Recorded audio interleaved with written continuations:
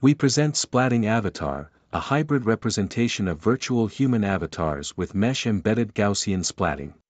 Our method takes a monocular video as input, optimized for Gaussian splatting with trainable embeddings on a triangle mesh, to generate photorealistic animatable avatar that runs over 300 FPS on a modern GPU. Existing works that rely on NeRF for rendering or MLP for motion control limit their potential applications. We propose to simultaneously train Gaussian splatting and their embeddings on a triangle mesh. For each Gaussian, we define its embedding on triangle K, barycentric coordinates UV, and a displacement d along the interpolated normal.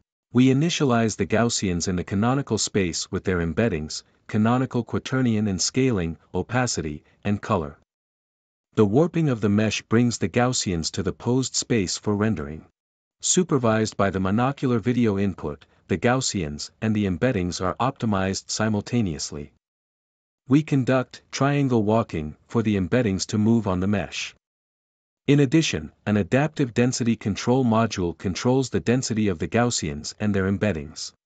We achieve significant improvements in pixel-wise quality for both head avatars and full-body avatars. After training, our mesh-embedded Gaussian splatting can be easily ported to Unity for real-time animation.